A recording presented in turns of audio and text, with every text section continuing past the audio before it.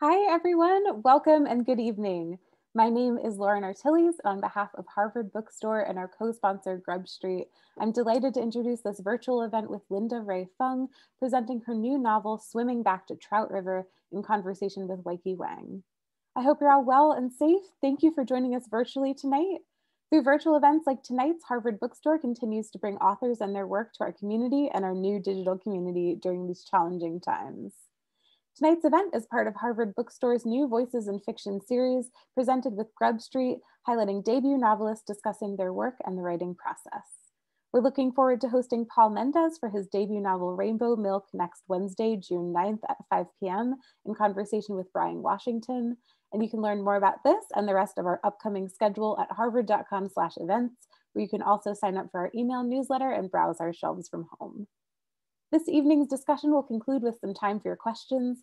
So if you have a question for our speakers at any time during the talk tonight, click on the Q&A button on your screen and we'll get through as many as time allows. Closed captions are available for this event.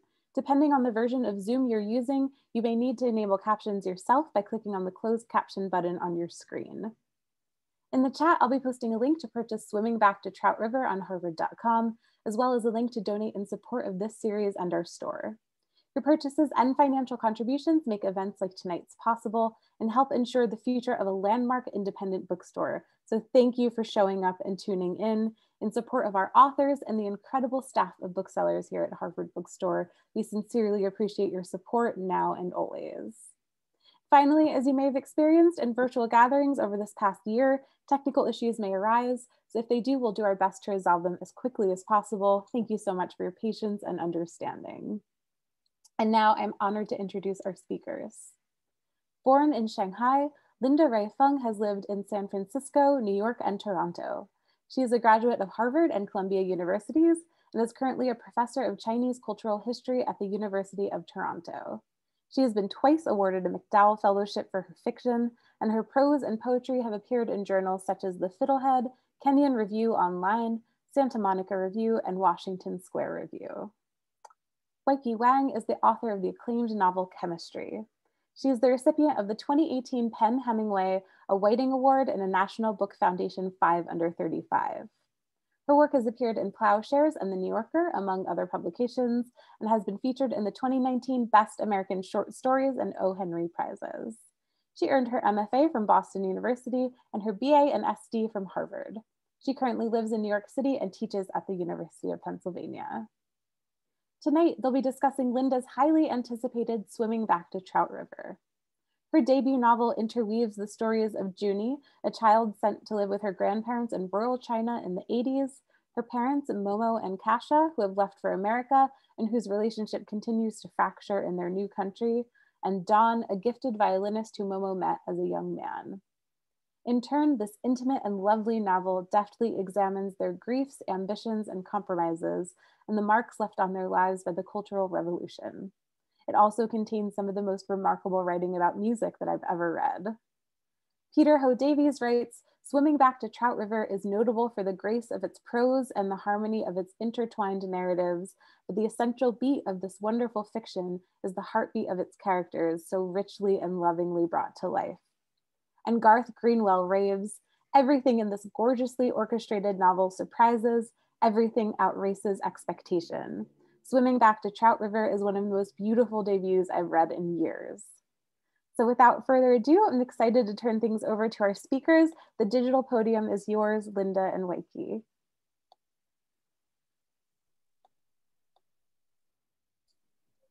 Thank you so much.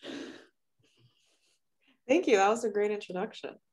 I feel like for some of these events, Linda, you always read something or there's a scene that, you go to, and I know we're kind of in conversation about this, but I'm always curious when a reader thinking about like what to read from or where to go to start.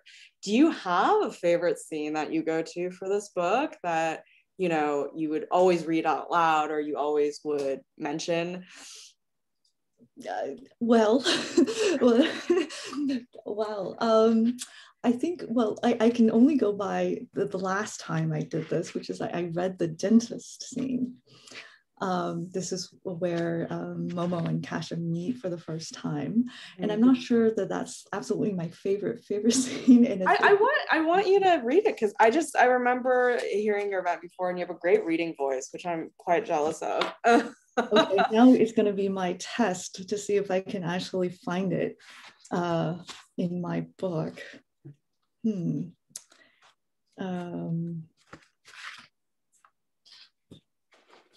Okay, yes, I think I have it. Do you want me to? Okay, great. Yeah, just read a little bit. I sort of love hearing, whenever, I see a new book, I always like hearing just like how you sound with the paragraph, how you sound with the words. It sort of matched very well your reading voice, your writing voice, with sort of the poignancy of your prose. And it's about teeth. So, so I'll tell the readers that this is page 71, which is just about a third way into the novel. And really all you need to know is that two of the main voice characters are meeting for the first time. And it's from a chapter called Wisdom Tooth. Momo took pride in his robust constitution and the fact that, having thrown himself into his job as an engineer, he kept his mind and body in tip-top shape. But it was in 1973, the year after the national ping pong team traveled to America and back, that Momo's teeth began to torment him. This was something rooted in his makeup, bred in the bone, one might say, because Momo had inherited from his father a set of bad teeth. The day the back of his mouth began to swell so much that even turning his head took some effort, Momo had no choice but to bicycle through the industrial landscape of Silver Gourd Mountain to the clinic, which had been a stable before the factory was built. He passed the pair of spherical polyethylene tanks, now painted white with red slogans. One of them read, "First, do not be afraid of hardship." The other one read, "Second, do not be afraid to die." Momo was very much feeling the hardship of his tooth, his jaw, and indeed his entire person. At the clinic, he was greeted by Dr. Fan, who was both the doctor and dentist. They already knew each other from their Marxism study sessions. Momo pointed to the back of his jaw. Dr. Fan washed his hands in a basin, wiped them off on his coat, which looked more like a butcher's uniform, and pried open Momo's mouth. "I've never seen such severe misalignment," he said, as if he'd stumbled upon a new species of mushrooms in the woods. Momo waited. Dr. Fan angled his head lower and squinted again into the recess of his mouth. "Did you know," he said, taking a step back to rummage for something, "that the per capita toothpaste consumption in developed nations is 7 tubes per year? In China, it's 1 tube a year." Momo tried to think about the numerator and denominator in this aggregate number and many other such numbers that needed to be raised. "It must have been pulled down by the rural population," he managed to say. "It's a national disgrace," Dr. Fan mumbled. He had found a flashlight and directed its beam inside Momo's mouth. "You're getting a wisdom tooth," Dr. Fan mumbled. Dr. Fan told him, "Given your misalignment, it's bound to hurt." He elaborated on this oddity of human evolution, how these vestigial molars creep up in people just when they think they are ready, safely out of reach of all growing pains. "Can you get rid of it?" Momo said. "We will eradicate it," Dr. Fan said, "like we eradicate counter-revolutionaries against the proletarian people."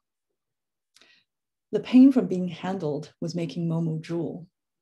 This was also when he noticed Dr. Fan had an assistant with him, a woman who looked to be his age. She had a white surgical mask and was fiddling with the bottles on the counter for minor maladies, alcohol for prepping, and a large bottle of mercurochrome for disinfecting cuts. "We have a bit of anesthesia," Dr. Fan said, "but best if you close your eyes." Wonderful. Thank you for that. It's remarkable. I didn't even tell you to think about this scene, but this scene has one of my favorite details. That it's the toothpaste, the 7 tubes per year in developed nations and 1 in China. how did you find that? Or was that something that you sort of knew off the top of your head? You know, I have to answer this honestly. There's two possibilities. I may have come across it when I was like an elementary school student. Wow. Okay. But it could also be that I made it up and thought that I had read it as an elementary school student. But it's an amazing detail. And you know, my MFA mentor was Hajin Shrefe, and he's always like, every book has this great detail that sometimes when you read it, you will remember forever. And I will remember that. I will remember a lot of scenes in your book. That one, this scene in particular, struck me as just particularly, there's humor because you're eradicating things, and it's a metaphor for something larger like the social movement. And this toothpaste detail is just so precise. And it's funny because of, you know, this like whole idea of going to the dentist and being so fearful of going to the dentist, and yet of course you would be fearful if your dentist started talking politics to you as well. And just the specificity of that scene, I really liked it. I'm so glad you read that. But also it is one of my favorite scenes. I sort of liked how you put that together. So thank you for reading it. Thank you. I'm glad you like that detail. And well, I think what I like about it, because you know, I sort of have like a weird statistics background, and I like that they say that the rural population lowers the average. I thought, oh wow, that does make a little bit of sense, because the average is more subjective to outliers than the median, and obviously that and I thought this very smart scene. So that was wonderful to read. So I wanted to kind of jump into thinking about sort of how we write a novel, how we put characters together. You have quite a large cast, and I imagine dealing with a large cast as a debut novel, and just as any novel, is quite difficult. You have multiple generations, you have multiple continents and countries, right? And you have children, you have parents, you have children who are going through hardship, and you have parents who are also very separated. I'm curious of how you juggle connectivity between characters. That's something that I just personally have trouble with, since, you know, if you have the bigger your net, the harder it is to write the scene. Party scenes are notoriously hard to write, right? That's why I don't write any party scenes.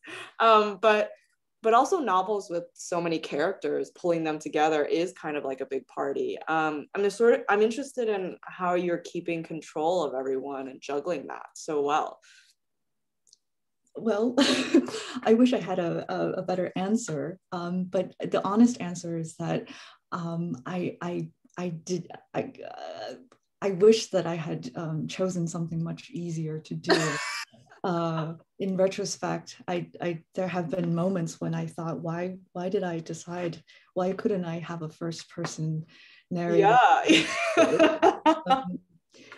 Which takes place within like a summer, and all of that would be so attractive. But the honest answer is that, well, there's two potential answers. One of them makes me look better than the other. The first one, the more sort of optimistic answer, is that I just felt I needed to tell a story that was complicated, and is complicated by having multiple generations, multiple continents, and people, and that I wanted to take the longer view of human lives, and to look at the transition from one generation to another, and see what's being passed down through stories, through experiences, through choices that parents make on behalf of their children, sometimes good ones, sometimes bad ones. So that's the sort of the answer that makes me look better.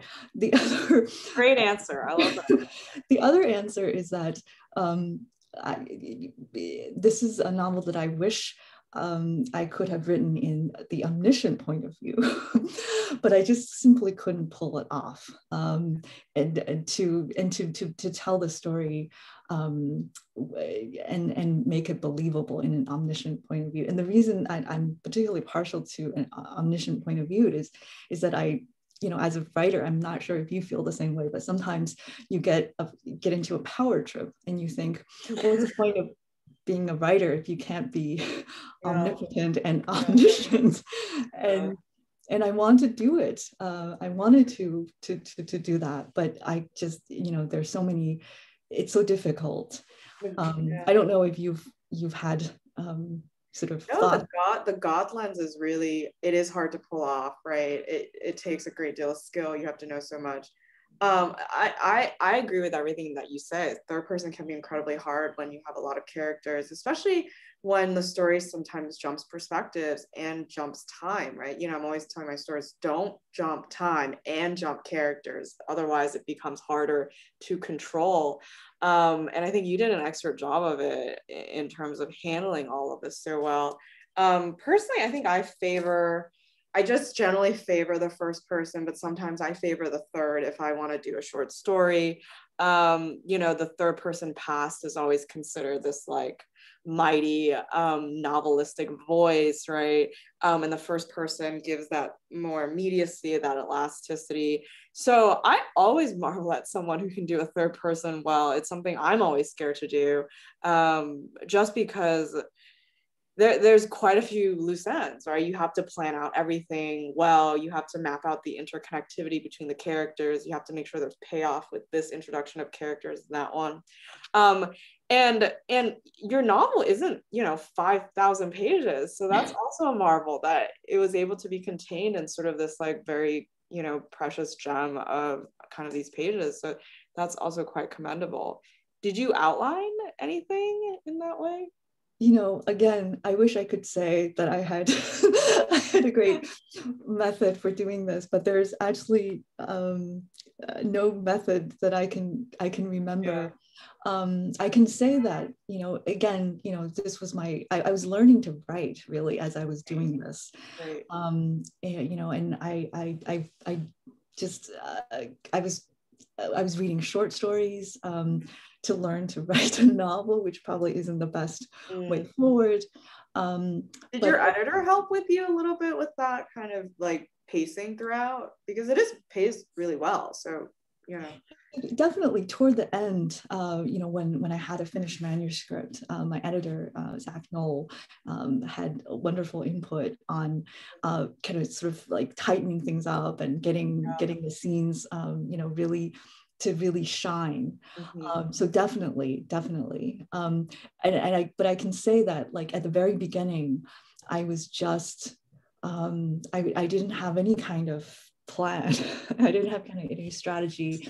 I can say that the two characters that sort of came to me more or less more vivid than others are Momo and Junie.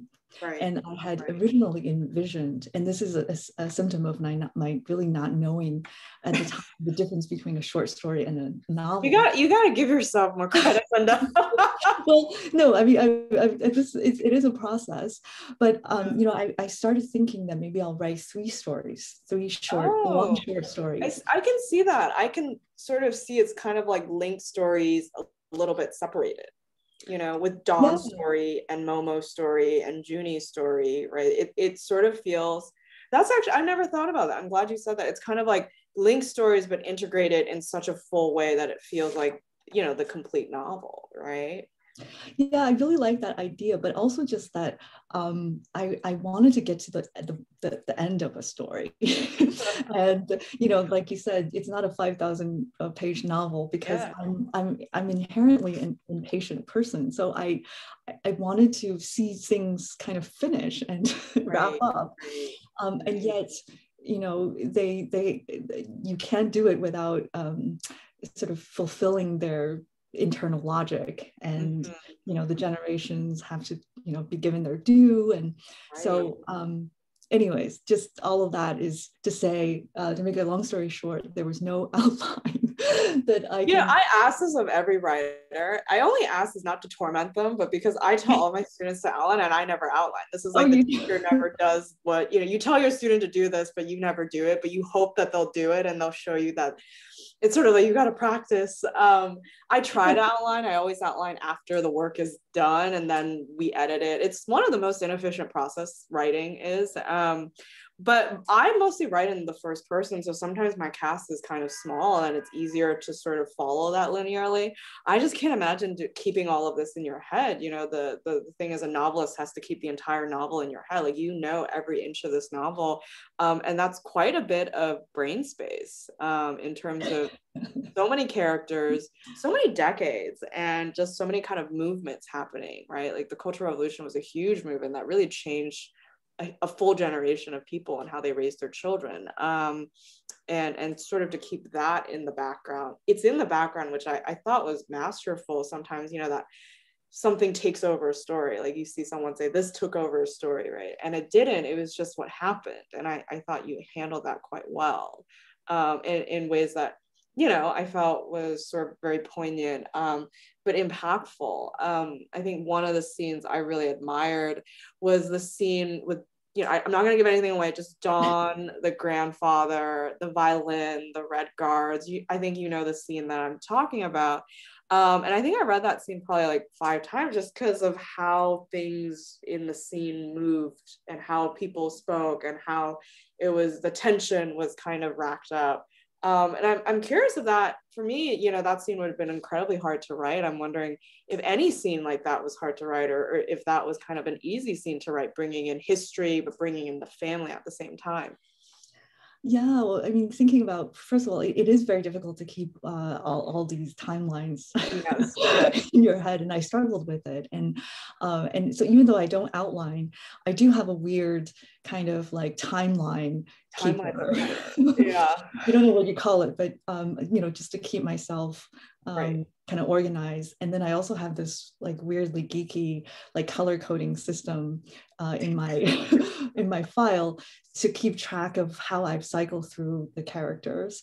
So no, there's no outline, but something in my mind did want to keep sort of like a cheat sheet for myself in terms of how to kind of like space out the narrations. And so yeah, in terms of particularly challenging scenes, and then how to keep the story and backstories together, I guess I'm fortunate in that I grew up with large extended families on both sides of both my parents' sides of the family, and so there's a lot of kind of oral storytelling. Oh, wow. There's a lot of kind of transfer of really just like a narrative of, you know, of lives, of progress, of you know, moments of birth, Right.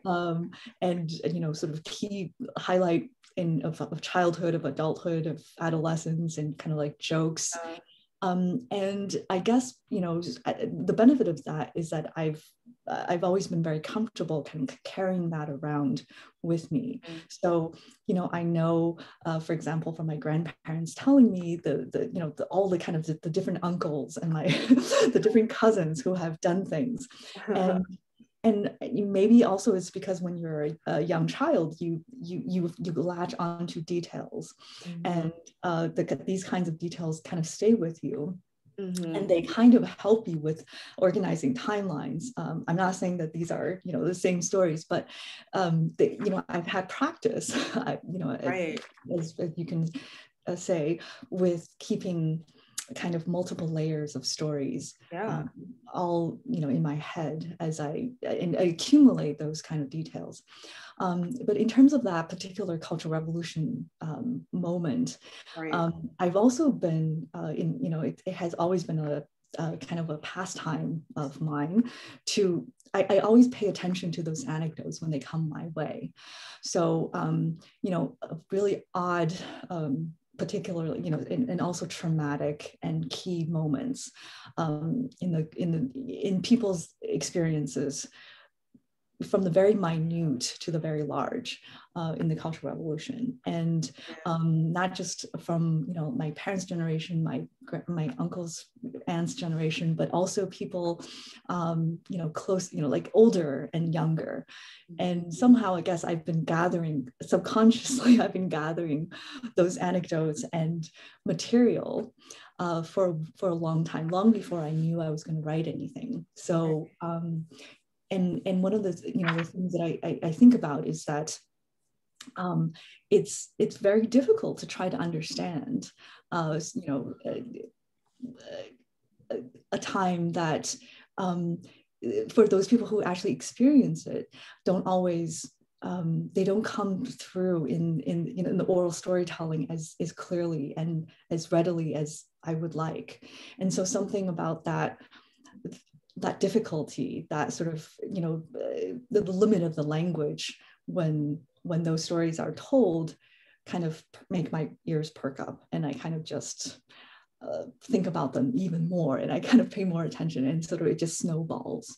Mm-hmm.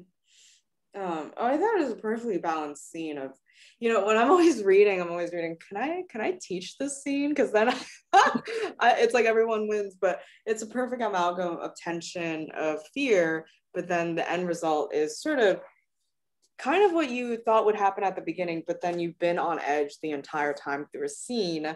And the dynamics are great. I think thinking about relationships, you're a master with crafting relationships believable, bringing characters together immediately, having that confrontation, but not necessarily fumbling that confrontation, and also being great at, keeping characters at a distance. I think that's also something that's wonderful.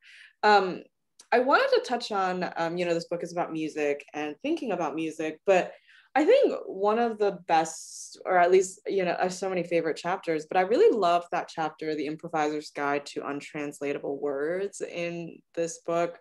It felt sort of like a very nestled section, and it was just 3 Chinese phrases that you gave us a translation for, but not in, the Webster way or the Chinese dictionary way, but just like full fictionalized stories, but full of life definitions. And that's never been done. I don't think I've ever read a book that does that. So first of all, I was surprised, marveled, but also I wanted to ask you about kind of the idea of translation. Oftentimes I feel like I'm constantly translating everything I'm thinking or saying. When you're writing, sometimes the dialogue of the grandfather or the dialogue of the Red Guard, when they're speaking in Chinese, you have to transfer it to English in a way that's natural, but also captures the cadence of a language that English doesn't have, right? It's not the same staccato. So, and that makes me think of music, and that makes me think of kind of thinking about rhythm in writing, which is what every writer thinks about. So I'm curious, when you were writing this, was kind of thinking about translation and thinking about how certain languages, the musical language and also English and Chinese, have to meld to sort of respect a form in your prose. Yeah, no, I definitely think about translation all the time. It's kind of, I just, as part of my job, I know it's part of your job. but I was just telling you that I was reading your New Yorker story, yesterday, and I was thinking about, I think it's the trip where the protagonist is thinking about cool and shuang, like these 2 words that could both mean cool, but they have shades of difference, and if it's one of the key moments when the protagonist realizes that her cousin sort of is taking issue with her use of those words. And that's a wonderful example of when a translation, kind of like a word, as sort of something that you go to almost unthinkingly, kind of fails in translation, or that you have failed as a translator to deploy it in a way that it ought to be deployed, or you want to deploy it. So I struggle with that all the time. And even thinking about the names of characters, or how to name them, the places, the place names. I'm constantly thinking about, what would this be? How would I generate this that would make sense in Chinese? Is this something that's so I'm constantly thinking between the 2 languages, and I just like the idea of playing with the futility of translation, because it sort of gives me a way to. It is so futile, right? It is. That just don't work. You can't get the nuance across, and then. I love the name Junie, and I think it really captures her spirit. But I think that was a choice on your part to not give her that, you know, short nickname in Chinese, but just to convey it in English that gets the same spirit across. And I admire that aspect of the translation too. And I'm guessing that's a conscious choice that you're thinking about with character names, with how they speak, I think dialogue, right? Yeah, I mean, I think probably it's fair to say that in choosing the names of the characters, which, as you know, is is so also hard. It's very, that's why I don't name anyone. It's so hard to choose. I think it's a great strategy, and I was also, you know, to go off on a slight tangent, I was also thinking about the different strategies that writers deploy for naming. I was thinking about Italo Calvino in Cosmic Comics. All of his narrators have the same name, which is the unpronounceable Kuf Kuf, which is called QFWF. Wow. Anyways, it's a palindrome as well as unpronounceable, and it's Calvino's kind of like wink at the really the futility of naming your characters, especially when they're kind of like cosmic characters and talking about galaxies. But you know, different writers have different strategies to kind of you know, to counteract that futility. And you know, I'm not sure if that's, you know, maybe the next book I'll do something different, but I do like your strategy of not naming them. Well, no, in the second book I've tried to name everyone, which is great. And my editors really, but I it's a question I get asked a lot, like, why don't you name your characters? I think sometimes naming things come with identity, things that you might have to unpack. And sometimes that's something I don't want to necessarily get into the prose, because then it takes over the story, right? But I thought you did a really good job with the names. It captures the spirit, but also it just gives it the vibe of, I get a sense of what this character is, but yes, the name is in English, and that probably wouldn't be what they were called in their own country. But I sort of understand the idea of giving them that fluency of the English language, even if they are not fluent in that language. Well, that's a really nice way of putting it. I'm gonna steal that. I think about it a lot. Like, how do I never want anything to be lost in translation, right? But then you want to give them access to this language that you have that they don't have, right? And that's, you know, when I'm reading kind of your dialogue, it always feels so natural. It never feels like there was this stop in between of they're speaking in this language and they have to transition. You just let us know now they're speaking in Chinese or now they're speaking English, and it moves very fluidly. It's something that I'm always like, students, you should do this. This is amazing. But it kind of reminds the reader of these things, but never gets in the way of the storytelling. And I think that's a testament to kind of your oral storytelling, right? Oral storytelling a lot of the times has that naturalistic way of speaking. You have to, otherwise the person would fall asleep, right? It's true. All right, so thinking about translation a lot, it is important, I think, jumping back and forth. Did you have to, you know, I want to kind of mention a little bit of like the musical aspect of this, because it is such a book about music, and writing about music. I find writing about music almost impossible. I think it's because I'm tone deaf. That's probably why it's impossible, because I can't tell the difference between the notes. But I'm asking, what is, you know, writing about music is notoriously hard and difficult to kind of translate that, you know, the note, the rhythm, and the way that the melody sounds. How did it come very naturally to you? You know, the violin, what sort of was there a vehicle for that kind of writing for you? Yeah, that's so music is also like translation in the sense. It's the same kind of I guess enterprise, because it doesn't come, so the short answer is it doesn't come naturally, and there is a futility involved. Do you play an instrument ever? So, you know, full disclosure, I played in the high school orchestra, in my high school orchestra for 2 years, but, you know, not as any kind of distinguished player of any kind. But what I did have was an experience where basically I had no plans to be in the orchestra, but my really, really good friend at the time kind of just dragged me into it and sort of like pulled me aside at like lunch hour and gave me the sort of the essentials of what I needed to know to like read music enough to like have to get, and then like we practiced together. And so I had this kind of almost Momo-like experience where a friend was like, inducting me into this world. But the short, so the short answer is that I'm not, by any stretch of the imagination, musical in that sense.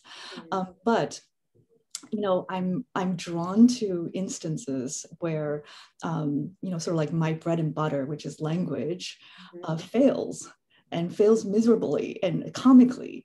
And when that happens, I just want to keep going and push it as far as I can to make it perform, the impossible. So I thought a lot about what music would be like to an outsider, which is not hard, and how an outsider might get in, like through the intervention of a friend or through their own sort of, later understanding of what that world is, or to have a little bit of both, as in Momo's case. I think he got the basics, he got the music education that he could have as a young man, as a undergrad university student, but it took him years for the sort of the lesson, or the appreciation to set in. And it took his immigration and his leaving and his being in an entirely different place from where that musical education started, for him to like actually come around to that effect of that attempt at education. So I think about that a lot, and I think about how it is, how we can come close to articulating like a phenomenal performance that affects us, but we might not be able to explain. And so that was a challenge that I just felt. There's no end to the kind of stimulation of that challenge, and so it kept me going. And of course, I did research. I tried to read a lot of writing about music, pop music, classical music, and try to figure out how to do this. And I'll also say that I'm also interested. Beyond music, I'm also interested in how to write about food, how to write about smell, all of these things that language. How to write about food? Oh, taste. Taste. Yeah. And how to write about scent, right? Like like the world. Yeah. In which, again, language fails miserably. Just all you have to do is pick up a wine review, right? And you can see how that does not work. It's true. I mean, my mother-in-law says everything that she drinks, like every liquor, is smooth. That's her one adjective for all alcohol, is smooth. I actually don't know what the antagonist of that is, like rocky. Like this is rocky. I've never heard her say it. So it's true. There's like taste is a big one. The senses, like the scent, ear. It's hard because when you're writing, so much of the writing is like, what do you see, right? Color. We see color, we see movement, we see distance, we see shapes, right? But the other senses are so hard to write about. And that's, I think, that's been the challenge for all writers, is trying to figure out how to write about the other senses in a way that's not just sight. And music is incredibly, it's just translating that into words is sometimes really difficult. Yeah, and I think that, if we are to write about, human experience and memory and all that, like part of me is like stubbornly trying to get that tool that, that's very difficult to actually have, which is, I want to keep working at describing music, describing scent, describing all of these kind of intangible, or maybe unseen. It's true, language does work relatively well with sight, but then I want to push it to do things that it usually cannot do. Right. Of course. I know it's a little early for Q&A, but I thought this question actually kind of blend in really well with what we're talking about. One person wanted to know, I love to know how your work as a poet has influenced your prose writing style. What is the hardest thing about writing poetry to translate into writing fiction and vice versa? So translating between forms, like prose. Yeah, so I don't write a lot of poems, but I did start out writing poems before I started writing I wonder how this person knew you as a poet then. That's I don't know. I can't see the amazing. Q&A, so I'm not sure who it is, but it says anonymous, but I know this is very intriguing. But but in any case, I think the honest answer is that I actually had to sort of unlearn some of the habits of writing poetry when I started writing fiction, which is that in poetry you kind of have to stay with a moment, and kind of dive very deeply into a moment, and you kind of go down as far as you can until you can't go any further. But with fiction, you kind of have to think about movement. You have to think about pacing, and you have to think about getting to the end of a scene that makes at this in which some kind of change has occurred. I'm sure you teach that in your classes. No, I think I say, well, the one thing that a poet never has to write and a prose writer always has to write is like connective tissue. No one wants to talk about connective tissue, but you have to say 5 years later, this character is here, right? Yeah. There's no beauty in that. You just have to write it. And that is something in prose that is just somewhat different about the form, right? Even though if you can, there's something great about the poetry being very image focused. And I think you have some of the greatest images of, just that scene I was mentioning with the violin and Dawn. But also, your ending scene is so powerful. It's very driven by these like solid images that kind of go very deep, right? And sort of the sounds of that. But then the connective tissues in between these scenes is something a poet doesn't always have to worry about. And a writer. That's a nice way of putting it, connective tissues, because it is like a novel is like a larger entity, and its limbs sometimes are not so wieldy. So it is a different, I guess the short answer is that there's a different relationship to time. And I did, it took time to actually to get to understand that difference. So yeah. Right.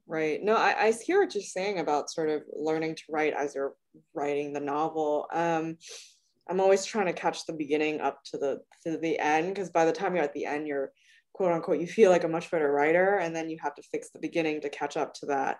And it's just a longer piece of work, the novel. But I think it's sort of like, a poem is sort of like this pearl. But once you get enough pearls, you have this like beautiful piece of art. And if you're lucky enough, that becomes a really great novel. So yeah, I also think that, a nice thing about novels is that it could be more forgiving, that you could, if it's large enough, if its scope is large enough and ambitious enough, you could make some faux pas. Are you saying that, the thing that every novel has a flaw and the middle tends to, drag or something for certain novels? Well, it's a I'm being optimistic, and I'm saying that you can make small mistakes in a novel, and a reader will forgive you for it, but maybe not a poem. So that's true, and certainly not a short story. So which is why short stories are notoriously difficult.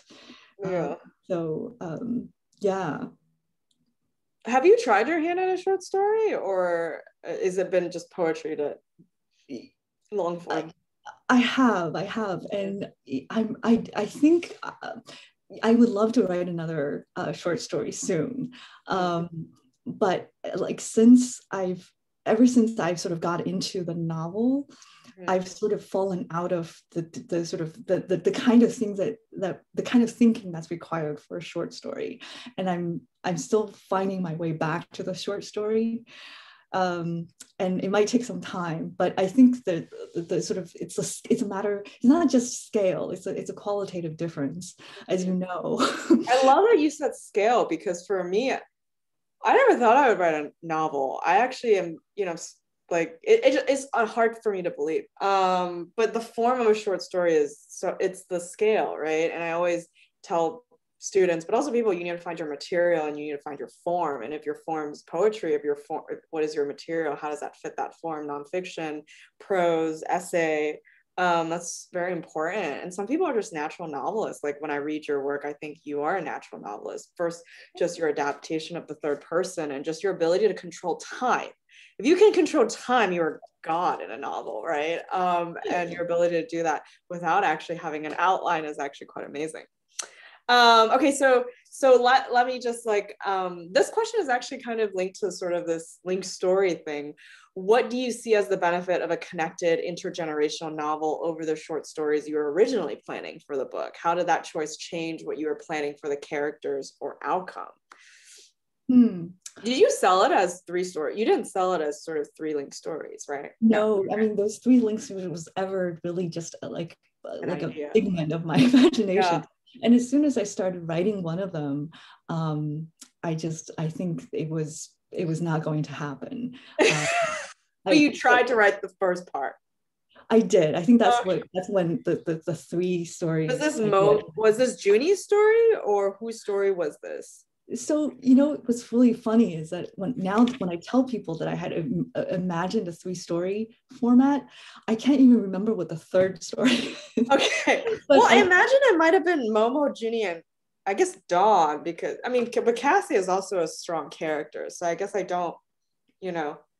Yeah, so what I can remember is that, and I want to tell this because in some ways it gets at what drives me about the novel, is that one of the short stories is I envisioned a woman who was coming to America from experienced the Cultural Revolution and goes into a church because people are trying to convert her to Christianity, and she sort of hears the singing in the church and the kind of the proceedings in a Sunday worship, and she had flashbacks from the Cultural Revolution, and she walks out of the church kind of feeling confused. So what I had in mind was something that would grow around that story. And then another story of Junie's, but now I can't remember what the 3rd one is. So I guess the answer to that question is really that a novel, of course, is a much fuller treatment of those problems. What do you do? It allows you to ask a lot more questions. What is this relationship between religion, organized religion in this case, and what she experienced in mass movements and mass like beliefs of a certain kind in her own past, and then also how do the stories, these kinds of different forms of what you want to call it, how does one generation's coming of age shape the next generation's coming of age, and like things like how do you decide for your child that they're going to leave their native country? And I know that that's also something that I was reading about in your short stories, is the child does not make that choice. That's very true. And so the novel allows me to ask that question, what happens when a child refuses to immigrate? And then, it allows me to think about the fact that immigration has 2 sides. It's the leaving and the arriving. And what happens when you look more at the leaving than the arriving? And so I could use Junie's refusal to leave as a way to get at the other side of immigration, which is the part that she doesn't take part in at the moment. I like what you said about a full treatment of something that sometimes a linked series might not be able to achieve just because of the gaps. And standalone stories are standalones, right? Whereas sometimes, you have to split up a story in half to accommodate it in a novel. So there, these 2 questions are kind of linked. What's the next project you have planned, directed at both speakers? But I'll answer after you because I want to know your answer. And would you ever consider writing a historical novel? I actually do think you have the brains for it, and also the skill and the scope. That is actually quite a fascinating question. Okay, I'll answer the historical novel one first. Yeah. And I'm assuming that the person means like something a little bit further back historically than right. Like historical fiction probably, or right, yeah, historical. Yeah, so in my scholarship, I work with very old stuff, like like 9th century stuff, and people have always asked me, would you consider writing a historical novel based on the Tang Dynasty? And I don't know why I have not thought about it. I guess my answer is that I don't think about my project in terms of historical novel or not. Yeah. I go to things that interest me, and it might be from the 1980s, 1960s. 2015, or it could be from the year 900. I'm not sure. Right. And so I don't know. I don't know until I've sort of met that figment that will become a character. But in terms of the next project, yeah, thank you for asking that question. It's always nice to think about the next project. I'm working on a story, a story that will probably be a novel that is kind of like centered around a nanny who comes from China, and 3 or 4 or 2, I'm not sure, a number of children that she had brought up. So like a story about the adult children and the nanny. So that's where I'm at. So also covering a long period of time, right? So it's kind of also too generational, bi-generational, but maybe not in the same way. So how about you? I'd love to hear. Next project. Well, you already know because I kind of complained to you about through email about things. Tail end of the second novel, so dealing with the last minute edits, bounding the galleys, not big writing stuff anymore. It's called Joan is Okay. I think it's supposed to come out next year, end of January. And currently not writing anything. I'm really enjoying not writing anything, because if I don't write anything, I don't need to talk to my editor. And that is a great, it's sort of a great kind of piece right now, because we sort of are coming off of a really long editorial process. You actually had a great editorial process, which is good. My first book, Chemistry, I had a great editorial process. Not that this was bad, it was just different. Every editor is slightly different, and you have to learn to work together. It's kind of like a marriage, but you're just married. Even you didn't pick each other totally. So I'm hoping that I just kind of write some stories and maybe put together a collection. I think thinking about a third novel is just too much work. It is a huge scope, and kind of bringing it together, I think I just need a little bit of a break. Maybe I go on vacation or something. Yeah, I find that when I'm coming off of a big writing project, I get this like huge case of like I think of it as writer's envy, which is that I envy everybody who doesn't work with words. So like I would be fascinated with people who do wonderful things with like building things, who can like grow vegetables, and people who can I think I should garden. That's a good idea. Or like direct cargo ships across the ocean, like things like that start to fascinate me. Right, like other jobs, like other skill-based jobs that seem much more practical. Okay, so one question is, what are you reading now or over the pandemic, and what's coming out that you're excited about? Is that for both of us? I think you could answer it. I know I'm reading some Marilyn Robeson, and just I haven't been reading that much. I've been reading a lot more nonfiction. Like I read Minority Feelings, and On Immunity, by Ula Biss. I think when I'm writing a lot of fiction, I tend to read a lot of nonfiction, because I read like Rick Steves' travel guides just because I think I just need something other than fiction when I'm writing fiction. But what about you? Well, I'm kind of in between books. So the last really great novel I read is Brandon Taylor's Real Life. Okay. And, I absolutely love that book, and I totally recommend it to everybody. And so I'm about to start reading Harold McGee's Nosedive. Nosedive. Oh, wow. It's Okay. about the world of smells. And it's like, Is this to help you with the scent? that's right. I mean, and of course, Harold McGee is a wonderful writer, just like, in general. But when I discovered that he has this book on smell, I was just like, oh my gosh. Wait, so this is nonfiction, right? It's nonfiction, yeah. Yeah. So it's like the science and culture of smells. So, as a chemist, I'm just gonna Google. I'm writing this down. I'm typing it because I'm gonna. That's actually fascinating. I would love to read that book. I love this idea of just nonfiction and how we think about smell.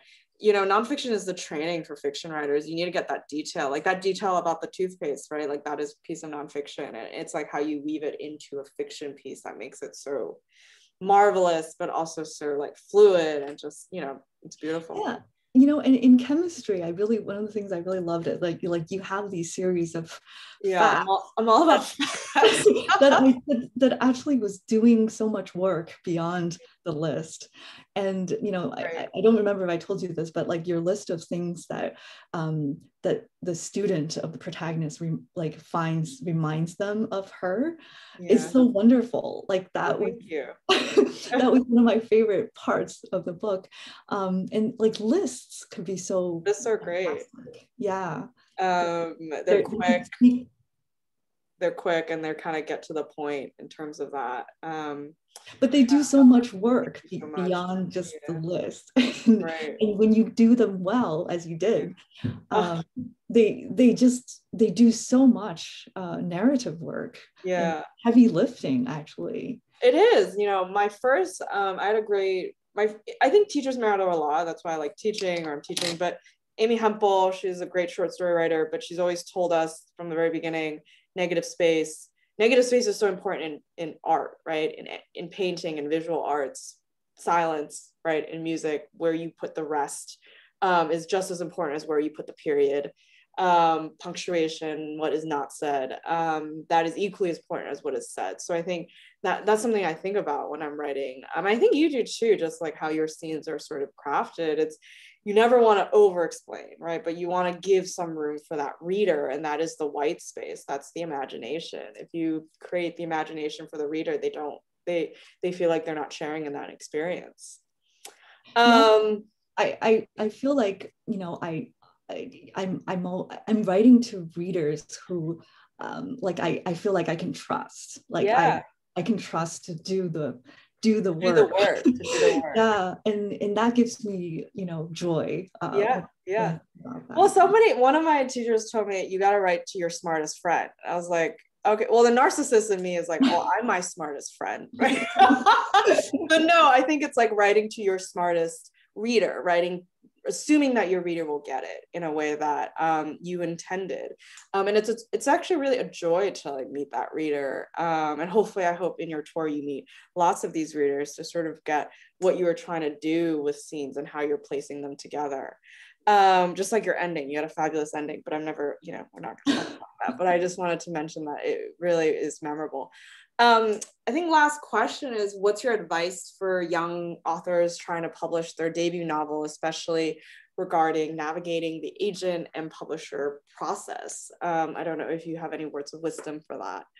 Well, I feel like you would probably be a better person to answer this, having now gone through this twice, than me. No, well, I think you're a good answer. You have good answers because you can kind of write at any time. Like writing, there's no time limit, right?